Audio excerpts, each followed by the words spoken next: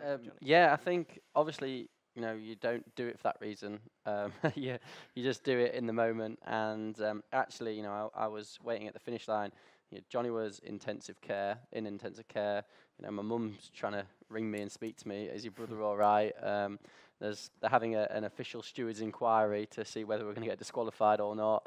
Half the other athletes are like, "You're a cheat. You've just basically pulled your brother around the race," and the other half are like, "This is amazing." And so literally, it's all kicking off. And the big difference, from that position to actually then I guess the wider reaction that Johnny talked about was just amazing. It was like, almost one extreme to the other. So yeah, I guess it's fantastic to be known as someone who will help your brother, and all these other kind of connotations around it about fair sport and that. Although I don't think that's entirely the case, because it's just something I did in the split second. Right.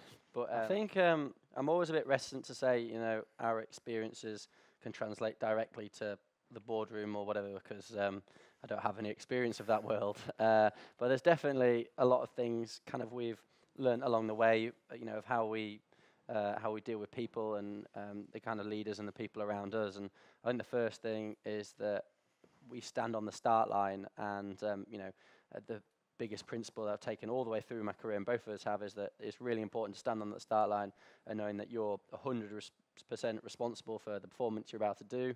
And so you've made all the decisions effectively to get you there, but there's a team of basically probably 10 people behind you and around you that help you get there. And that includes coaches, medical staff, physios, doctors, physiologists, potentially psychologists, although we don't use psychologists, and managers, et cetera, et cetera.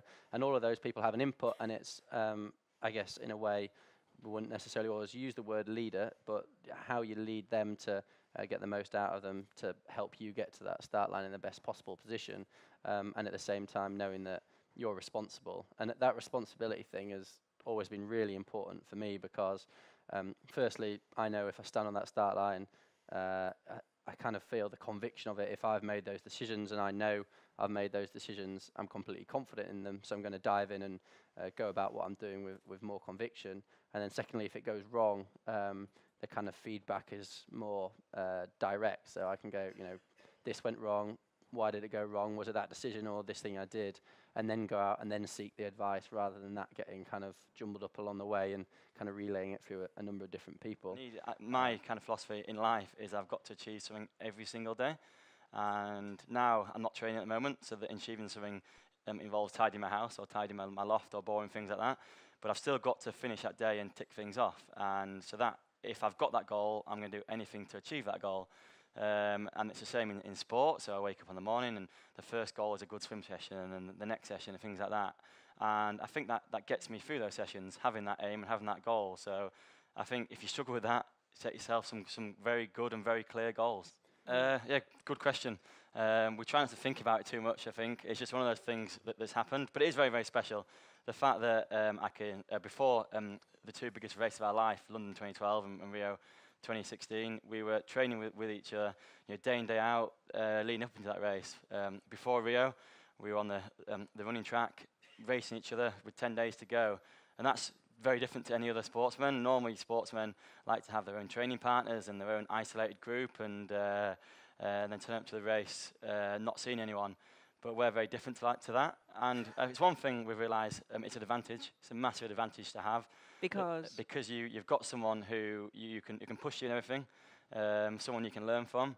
And it's different for each of us, but I'm a younger brother, obviously, so I've been following Alistair, learning from Alistair throughout my whole career. Well, yeah, I guess in the simplest way to look at it, Johnny sees me do something, he sees it work, so he does it, I do something, he sees it doesn't work, he doesn't do it, and then similar to that. So it's kind of like a constant feedback of seeing what you should work, but really quickly, because rather than someone doing it, talking to a coach about it, seeing if it works in a race, trying to analyze it, does it work, does it not, we've just kind of done that process really quickly between us. I think that the bigger part of it has literally just been being able to push each other in training.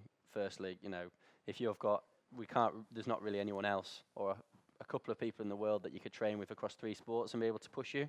So to have someone you can do that with every day is pretty rare and obviously really good. And just being able to go through that, from a young age, going to races all over the world and training camps to be able to do that with your brother, I think has been, you know, really valuable for both of us as well.